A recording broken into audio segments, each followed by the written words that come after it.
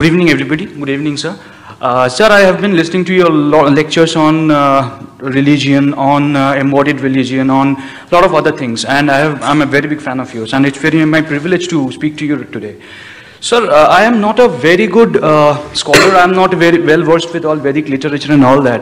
But today, of late in India, we hear a lot of things on intolerance, this, that, and all that things. A lot of big things which 99% of the people hardly have any knowledge, but still they comment on that. So my basic question is, there are simple two questions. In our Vedic literature, is there anything, any word like secularism? Is there any word like secularism in our Vedic literature? Very good, I will answer and that.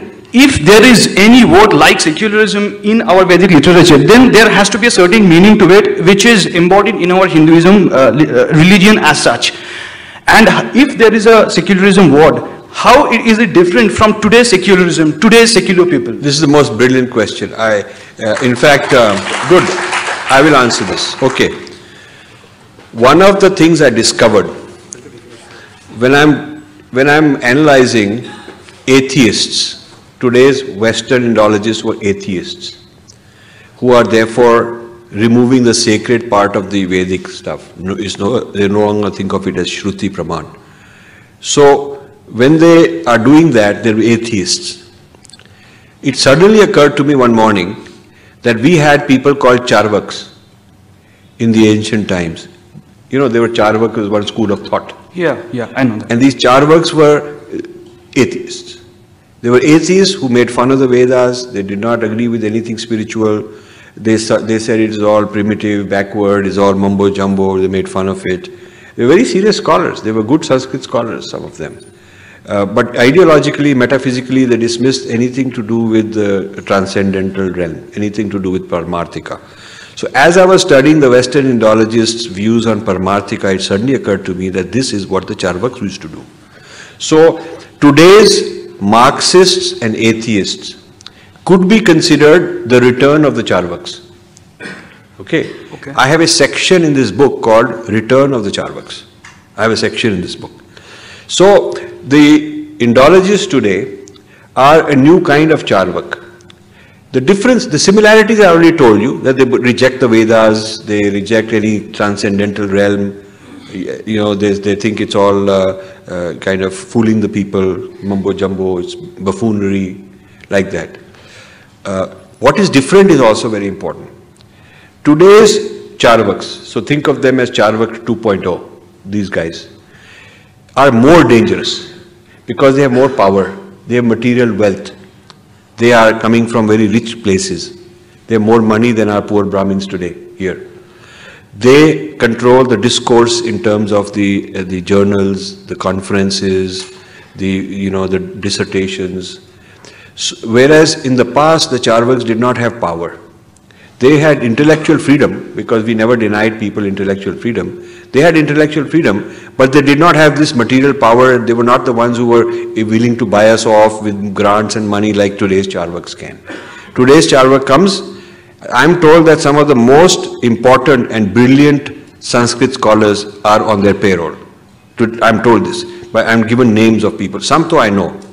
But I was meeting some guy here, he gave me names of a few others. He said these are such good scholars, but they've been sold out because they'll come and buy the best. They have money, they'll buy the best. So the Charvak 2.0 is better funded than the Charvak 1.0.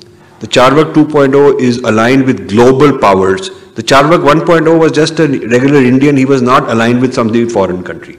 There was no age of globalization. He was not speaking for some guy sitting in Harvard, Columbia, Oxford and all that. He was just local guy.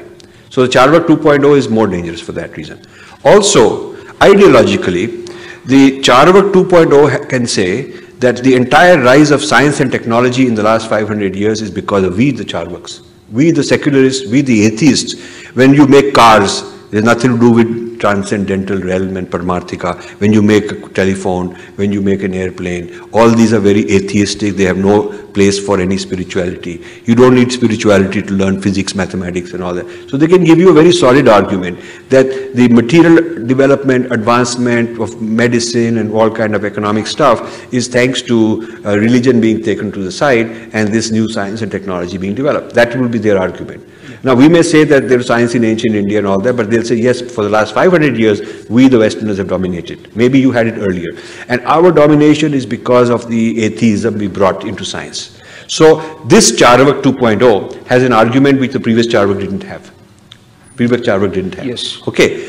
Also, the new Charvak has the benefit of Marxism to come up with very sophisticated analysis about class exploitation, how these Brahmanical elites are exploiting the others. This kind of Marxist exploitation, class struggle was not the vocabulary of the earlier Charvaks. They were doing their argument based on philosophy and logic and so on. They were very logical people. But they were not making they were not making human rights oppression as their argument. Today's Charvak weapon is human rights.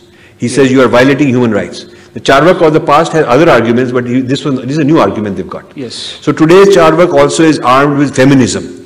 You know, he says, okay, now half the population is feminist, they're being exploited, I'm going to get them on my side, I'm going to get them all excited and upset. So he can bring that weapon. Yeah? And the Charvaks of the past didn't have this kind of sophisticated, developed feminist argument.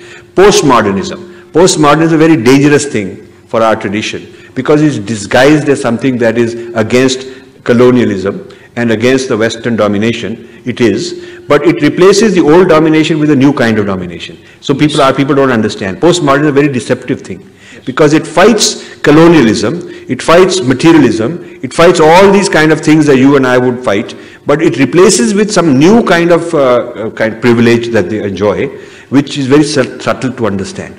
So the Charvak of today is a highly evolved Charvak. So Charvaks have evolved over the last 500 years into very sophisticated, smart, well-organized machinery. They have well-organized machinery, these leftist people. So I like the term Charvak 2.0. I'm popularizing that now in this book, introducing it.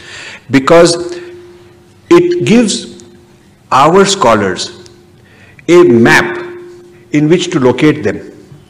Because in old times, we debated the Charvaks very successfully. We did Purv Paksha of the Charvaks and responded to them very successfully.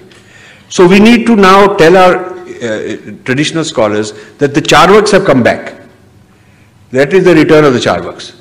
Okay. And now they've come back and they're eating your lunch. They are bossing you. So why are you not able to respond? Previously we did, so we have to respond again. So this is my way of locating this whole left-wing, Marxist, atheist group of ideological things that are out there as Charvaks.